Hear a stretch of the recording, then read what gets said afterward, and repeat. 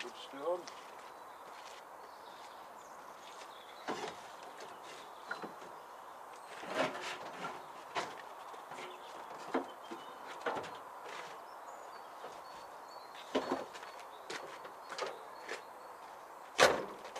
What I'm doing here, we just got a skip recently. We get them every year. Our council provide them for allotment holders every year. But one skip at the bottom here and one skip at the top allotment is not enough really to provide for all the rubbish that comes off these allotments. Given the fact that there's 100 and odd allotment holders up here now. And each and every year it's the same story.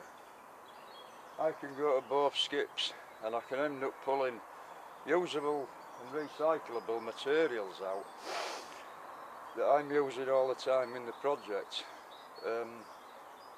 But also what other people can use, other allotment holders. Already I've just pulled a drum out of there now. It was only 2 days ago that one of the allotment holders approached me and he said, have you got an oil drum? So I can perforate it to make a compost container. Some people of course use the same steel oil drums, 45-gallon drums, for fires, you know, for burning the brasherie. And there we have a good oil drum in good condition, or reasonable condition. I've been a man that's been using stone over the years to build the walling and repair the walling in this area. And already I've salvaged some good stone from this skip. There's a little bit more to come yet, but there's also some red bricks. Well, to an allotment holder, reasonable red bricks are a one-to-one for many things, for path making, for walling, for greenhouse work, for all sorts of stuff. And when you get complete red bricks that are either clean or cleaner built, like these, then they're well worth keeping. Again, not only for me, I'll keep these, but if some allotment holder comes along, yeah, I've got a few red bricks. I've just given it a load away last week actually, so I'll take these and I'll put them in the van.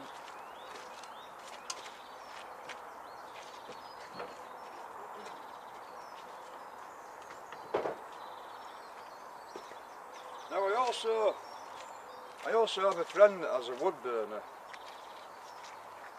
And there's a sizable amount of wood in here already that I'll salvage. So by the time I've finished plundering this skip of wood, stone, steel, scrap, red bricks, and maybe one or two other things, in fact, there's bird feeder here. I won't bother taking this bird feeder because up at Wildsides the squirrels, it's a plastic one, but it's a complete one. You know, there's nothing wrong with it. So I'll leave that in the skip and hope somebody else takes it. In the meantime, I'll carry on plundering the wood for the wood burner. And see if there's anything else that is possible to salvage. I have a little bit of scrap here. I know it's only a small amount, but it all adds up.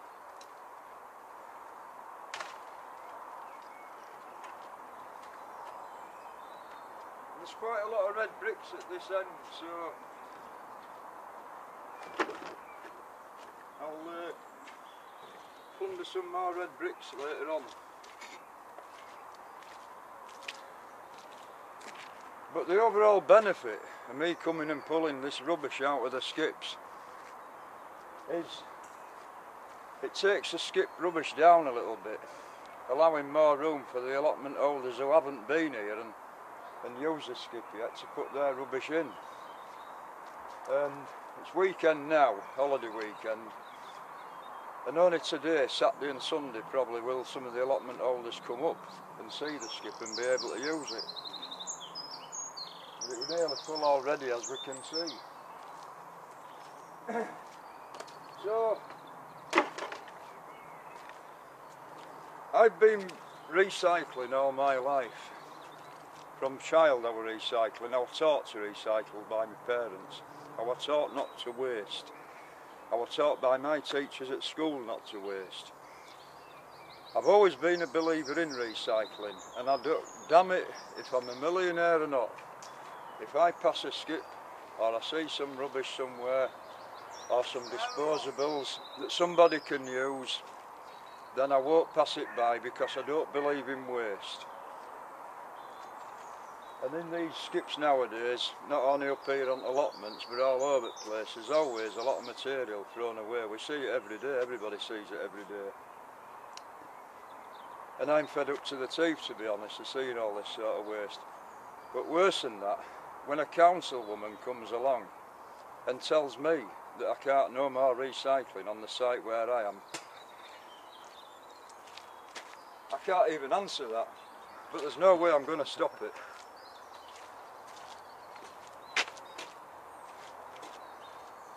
And that's to a camera, on record, but I stand by that.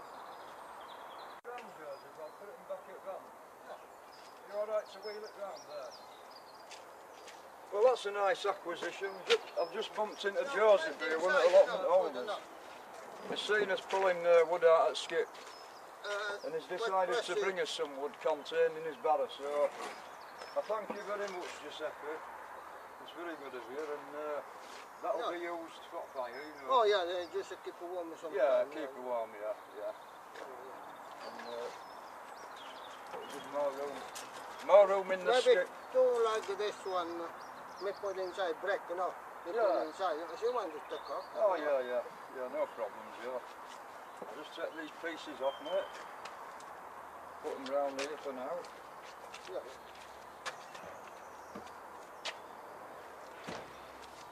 They go bad quick, you know. Last year, you put them like a drink, you put some strawberries, you know. It's a brick, you know. Yeah, Weber, yeah. Soft wood these days, Joe, innit? You know, soft wood. Yeah. The good old oak forest now being depleted, so it's all soft wood these days. It doesn't last too long, does it? Oh no, they just hold them maybe 100 years old. One of the men that killed me, you know, they're brand new, this one, you know, not been used, you know. No. They're not the scaffolding, they're different. The same with the house, you know. Yeah. Not different, you know, they're just, you know.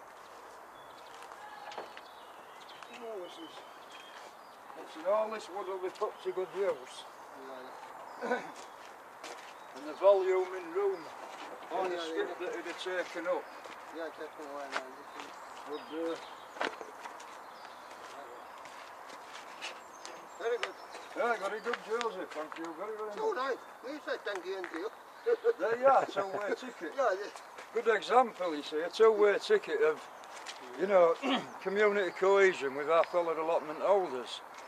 Joe's thanking me, I'm thanking Joseph, and this is partly what allotmenteering is about. This is what it brings together, you know, that sort of unity between people and that connection with how you can help each other. Well, listen me, what's see them big shed like the Karachi use?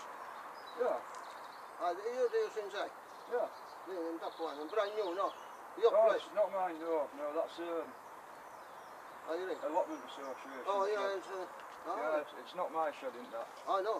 It's called too good enough. Too good for me. Yeah, too good for me. Too good for me. No, in the past maybe last week, you know. In the Simmersick, from Irene maybe go inside. That's right, Irene, yeah. Yes, it is. Allotment association. Yeah, it's all right. Yeah. So you alright then, Joe? Maybe say I'm bring you some more. I'll put it in now. You're I'll pick it up later on. I'll have Van empty tonight. Alright, Joe. Yeah.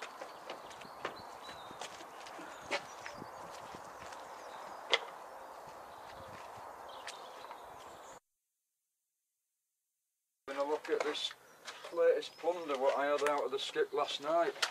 It's only the other day one of the allotment holders mentioned to me, do I have any of these little seed trays for starting buds off in, seed buds, and lo and behold, bingo, find these two in skip last night, same skip that we just come from, along with a little bit more scrap and that as well towards the scrap collection. That helps to put a bit of fuel in the van and provide a little bit of money for the bird feed on the site here at Wildsides, because it is all voluntary, remember. I'm not a rich man and I don't have any inheritances.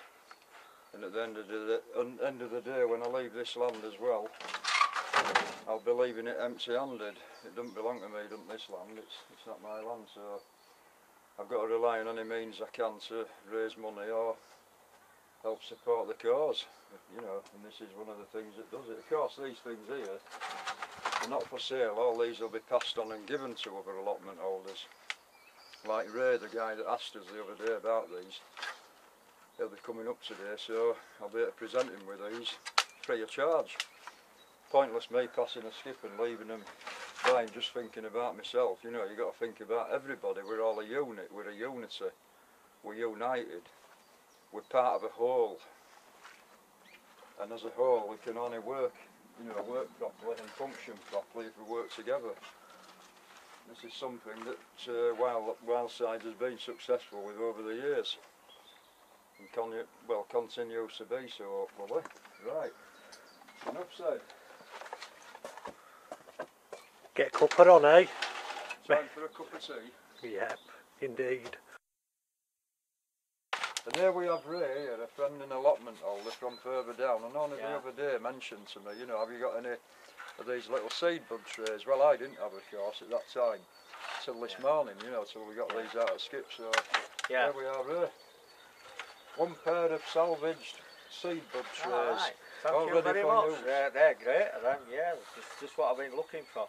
So it's a bit of a bonus today, because Ray came up here originally on another mission, and what was that, Ray? So I wanted some leaf mould. Carl had made some leaf mould, like, you know, out of old shells and stuff, and I wanted it for my seeds, like, you know, to prick my seeds out into, you know, so it's experimenting to see how they'll do, like, you know what I mean? All compost that was, you know, salvaged from site, all the leaf mould that's swept up on the site here. It's another yield, another bonus that we receive from the tree work on here each year. These paths, of course, get covered in leaves, shortly to be cleaned up. Yeah. And I store the leaf mould and add other compost and other bits and bats, and I make a good rich compost out of that. Anyway, Ray came the other day and he said, have you got any compost? I said, yes, I have got some compost. I always will have some compost with the amount of debris that we have on here at Wildsides. So there we have it. But you came to collect something else, didn't you, this morning? That you're just about on with now, your recent project. Oh, my door. Your door. Oh, yeah. Or should I say your gate? The gate, oh yes. Come for some timber, yeah. Which Carl is nicely helping me out with. To make a new gate. See what we have here now. The story with this material here is that this was a double bed at a friend of mine's house. This were the understructure or the under cross members of the double bed. And I thought, well, they're too good to burn as firewood. You'll see them in a minute when I get them out. Yeah. Make a nice gate out of them. I remember Ray saying that he wanted to make a gate, so I held on to these good timbers in good condition, new condition, as you can see. Yeah. Just a little bit of processing here and there, and this man will have enough good timbers. There's about 12 of these, so he'll have enough good timbers out of these to make a gate. Yeah. All part of recycling again. And I'm going to fetch my old gate up for you. That's right. Yeah. That'll be coming up here then as firewood. That's right, yeah. Which greatly helps me up here. Yeah. Certainly will. I'll be taking it off, like, and taking hinges off, and then just transferring them onto this when I've made it. Now, if you would have been on that TV programme years ago with Eamon Andrews, you remember what he'd have been shouting? No, going back a bit farther. Crackerjack! They're loading this man up. They used to load it up with cabbages and all sorts, that. you know. Yeah. Cheers. In this case today, I'll be able to load you up with some much needed material to make your gate. Yeah, lovely job. It's a nice day for it and all. Right, it's getting there. It's lovely, isn't it?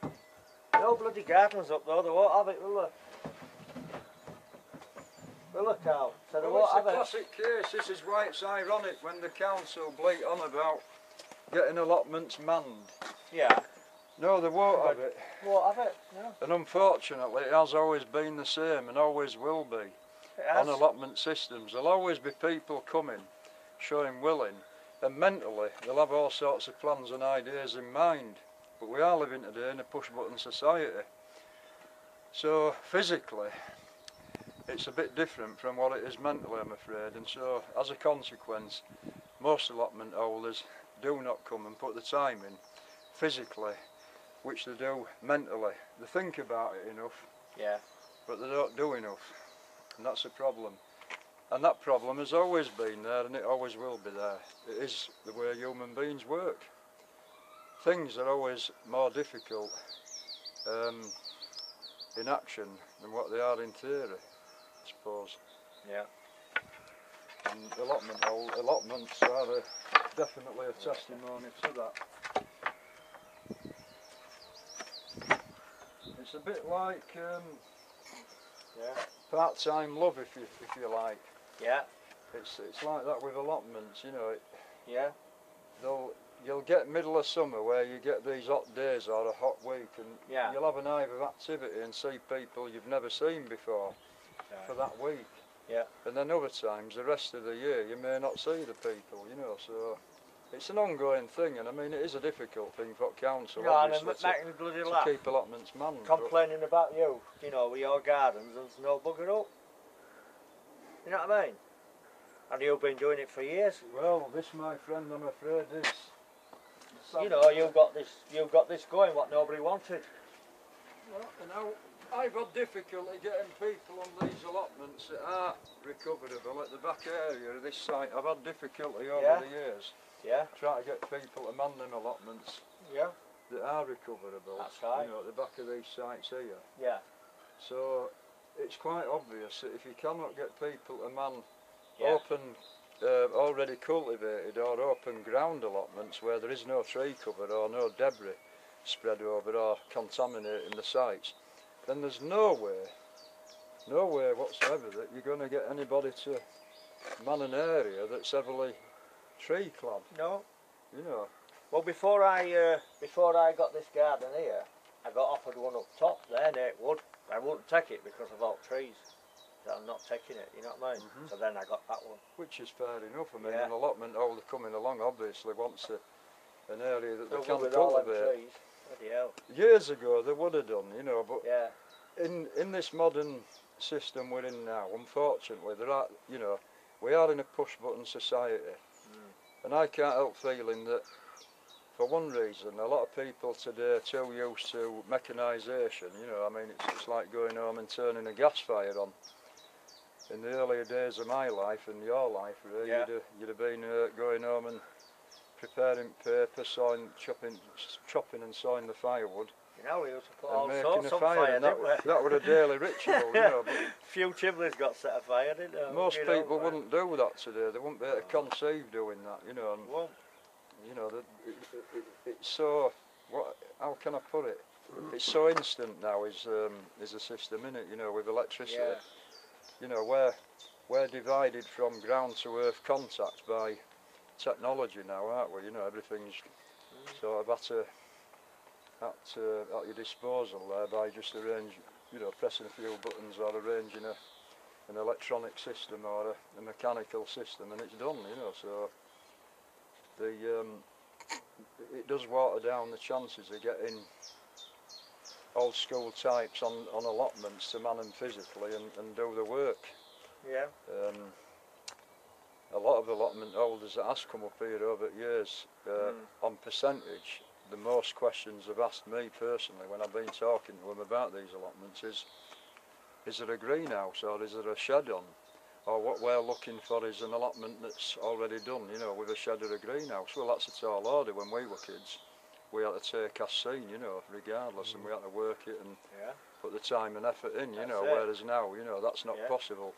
Today everybody wants it already made, you know. Yeah. And there has been good input up here, and there has been people who have taken over allotments that have been pretty derelicted and, you know, required a lot of input and a lot of hard work. Yeah. But they're on a percentage, a small percentage. Most people want it all ready now. Yeah. So it's always going to be difficult to get people a fully man in this day and age. Allotments. Now, that's on that particular theme, on the touch button sort of syndrome.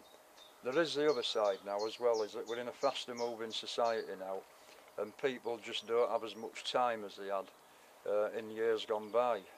You know, there's a lot more complications now in people's lives generally, and a lot more commitments in one way or other. So that's another factor as well also that prevents people from putting that time in, this time itself.